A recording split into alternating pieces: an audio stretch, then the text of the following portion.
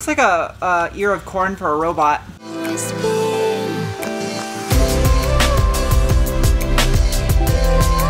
Hello people on the internet. It's another day, it's another potato. Today I'm going to be trying to get the TT to make good power and run reliably. If you're new and you'd like to get caught up on why potatoes make delicious snacks, up above is a link to my pocket full of them. Up above is a link to the very first video where I picked up this TT in Salt Lake City, Utah, sight unseen, and drove it back to Tucson. The gentleman who is tuning the TT is going to remote in.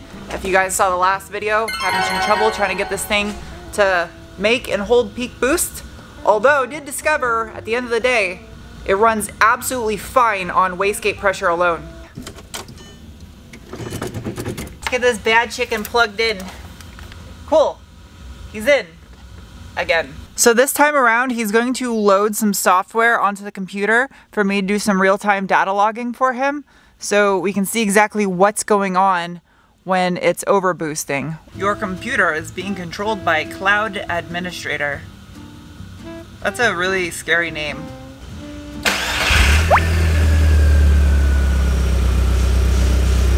So I installed this program called ME7 Logger, and that's because this has an ME7 ECU, which is a highly capable factory ECU, side note. I'll show you this now because I can't do it while I'm driving. You basically hit start ME7 Logger right there, and it's gonna start data logging. And then it then saves that file for me to upload and send to the tuner. So it's pretty basic data logging for those of you who already know how to do this stuff. But in case you didn't know, now you know. Are you injured? It's a little bumblebee. He's just walking though. I think he's injured. Are you okay? You okay, buddy? There you go. What is wrong with you? I'm gonna try to put it on a plant. No, don't fall. There you go. All right, now that I did my good deed saving nature today, let's try to see what's going on with this map. Engine speed, RPM, okay.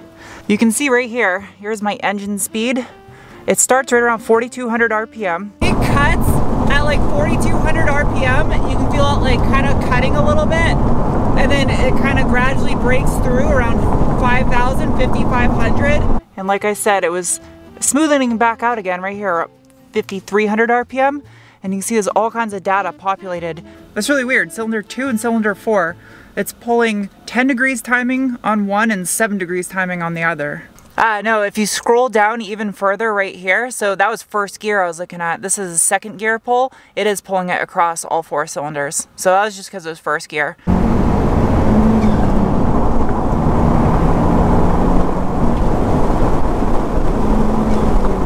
It's quick, dude. It's super quick. So yeah, it's pulling timing between 4,200 RPM and about 5,500 RPM. The tuner's logged back in right now. The deal was it was a math calculation that was incorrect, and it was actually boosting to 25, 26 PSI, and it was getting boost cut because of that. So he's fixing that right now.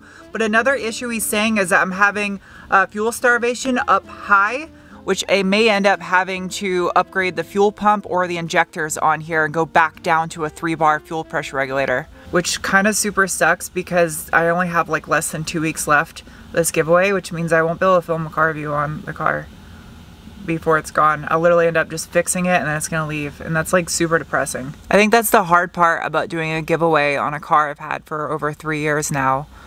Like, I'm attached to this thing, so I want to give it a proper send-off. So I don't know. That kind of really sucks. I'm really sad about that. I gotta take care of that washer squirter. It's driving me insane. I gotta check the sensor and see if it's plugged in to the reservoir.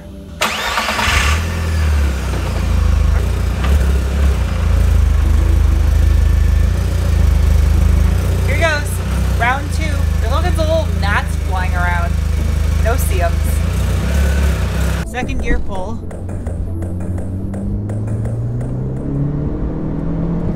Still does it.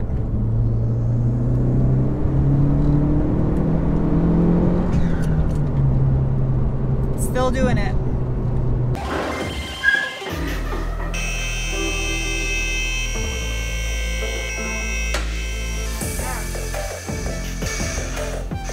Since this car sat for like 2 years basically before I ended up doing all this stuff to it. I'm gonna change the fuel filter because it had old nasty gas in it. Are you at 10? It should be. Yeah. I also ordered an AEM 340 liter per hour fuel pump for this thing. It won't be here till Wednesday though. This is the original fuel pump that's on the car. So that hopefully will take care of the rest of the issues since the tune looks to be good to go now. And I don't know what I was gonna say. Of course it's these. Ugh. That's such a weird clip design that they have on these Audis. It looks like a sand dollar that will break your teeth. I don't think a regular sand dollar should be eaten either though. Oh. Last one. It's just a bunch of moon biscuits and some, that looks like mouse shit. Moon biscuits and some spider webs. And there is the fuel filter. Never been changed since I owned this thing. I forgot to purge the pressure off the system. Luckily, I have an easy way to purge all the fuel out of the system right here. How convenient is this? It's gonna spray a little bit. Oh, not really. That's nice. Pressure relieved. Put safety glasses on to protect my eyes. Now I can't see what I'm doing. Oh, that's lovely. Push the button.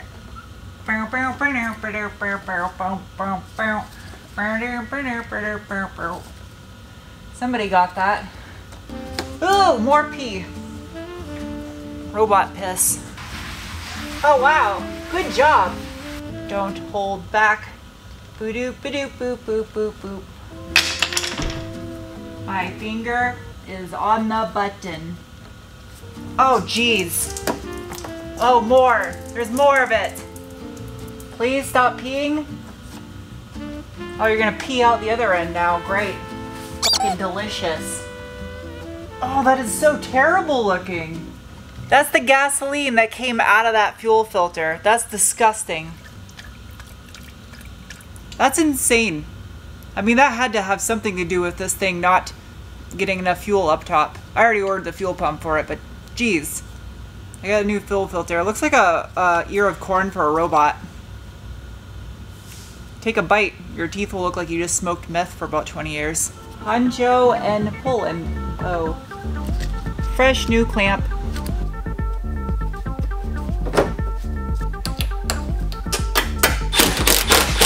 Man, that gasoline stinks. Dad, I'm getting a headache and I got the door open. I gotta take that shit out.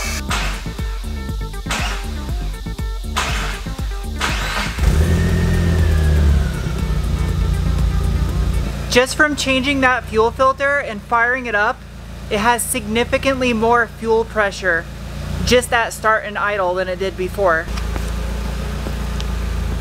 I don't believe that was enough to make a difference, but the fuel filter was nasty.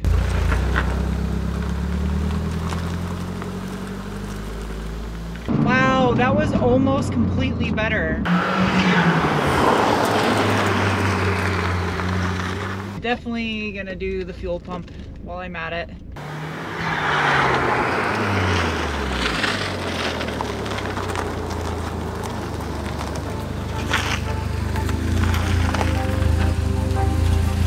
Guten Morgen. It's the next day. I was really hoping that I would have the fuel pump here in time for this video, but unfortunately it didn't come. So instead, you guys get to watch me suffer. I'm gonna troubleshoot something that I've been putting off because it's not gonna be easy.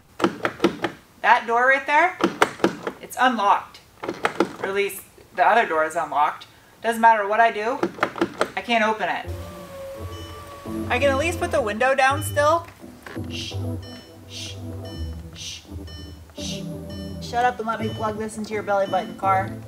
In order for me to fix this, I need to desafe the door.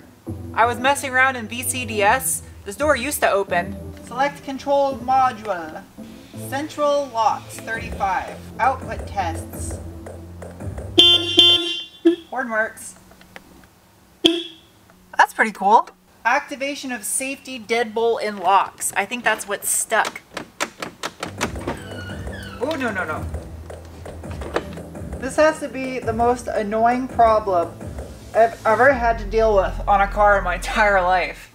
This is ridiculous. This is damn near impossible to try to capture on camera.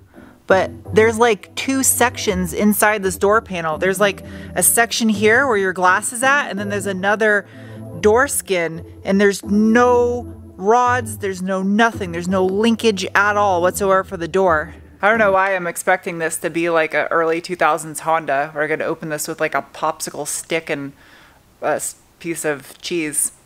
I guess I'm gonna take this door apart first before I try to take the other side apart. This photo alone is a good representation of this entire car's engineering in its entirety. That's how you take the door panel off. They couldn't just put a screw. No, you have to solve something that Indiana Jones would have to figure out. I mean, it's cool and all that this thing is made out of metal and it's not some cheap plastic, but dude, this car exists purely because an engineer somewhere had to flex. That's the only reason why this car was ever built.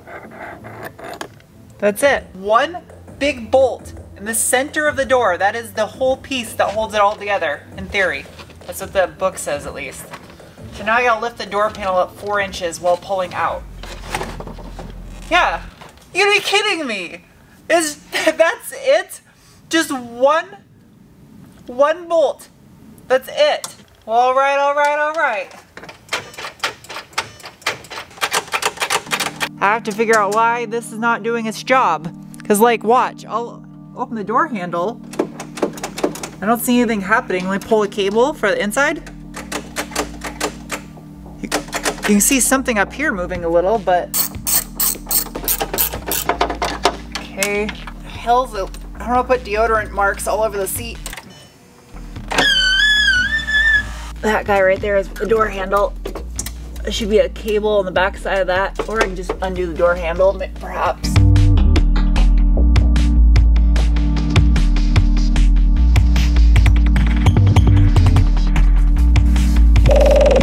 Do as you're told, door.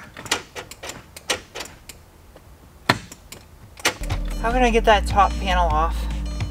There's gotta be a way. Look! I got a new buddy. It's a little kangaroo mouse. He's sleepy. I just gave him a chip because he looked hungry. He was just hopping around in the shop underneath the car. I don't want him chewing on wires, so... It's so tiny. It's like a little M&M with legs. He was just drinking some of the water and washing his face with it. Now I give him some little baby carrots. It's a baby carrot, but it's literally bigger than his whole body. That carrot's like the size of a sliver. It's time for you to go back to the wilderness. I'll leave this little box here for you in case you want to come back, get some water and get some carrot. You're free to go. You don't want to go, you just want to keep eating carrots. You gotta go back to the wild. Just in case he comes back, I'm leaving his box with some water and carrots in there for him. And I cut a door, and it's got a lid so it's safe. Hi, I just flew in from Los Angeles. I was there at Porsche Driving Experience Center. Should be a video coming for you guys on probably my other channel here in the next week or so. But as far as the TT goes, Charlie worked on this thing all day, went to the junkyard and got 2 new door lock actuator mechanisms off the junkyard car, and look at that. However, with the help of one of you, Dave, one of my patrons, he remoted in on VCDS on this thing and did some further diagnostics because it was still throwing codes even after replacing both door lock actuator mechanisms that were in good serviceable condition. Mine were actually bad. They ohms checked bad. Turns out this guy right here, the body control module, is bad on this car as far as the door desafe issue I was having. It was another $350 for a used one, plus the actuator mechanisms were another $150, just so this car will be able to lock its doors. The door opens now at least, so that's a plus. But the fuel pump did not come here in time because the one I ordered, this guy right here, AEM fuel pump, does not work because these all-wheel drive TT 225s have a transfer pump built in to the fuel pump because it has a split fuel tank over the drive shaft. So I had to order a Dishworks fuel pump that will fit OEM with this transfer pump situation that's going on here. Not really a transfer pump, but it's just multiple hoses because it has to go to the other side of the fuel tank.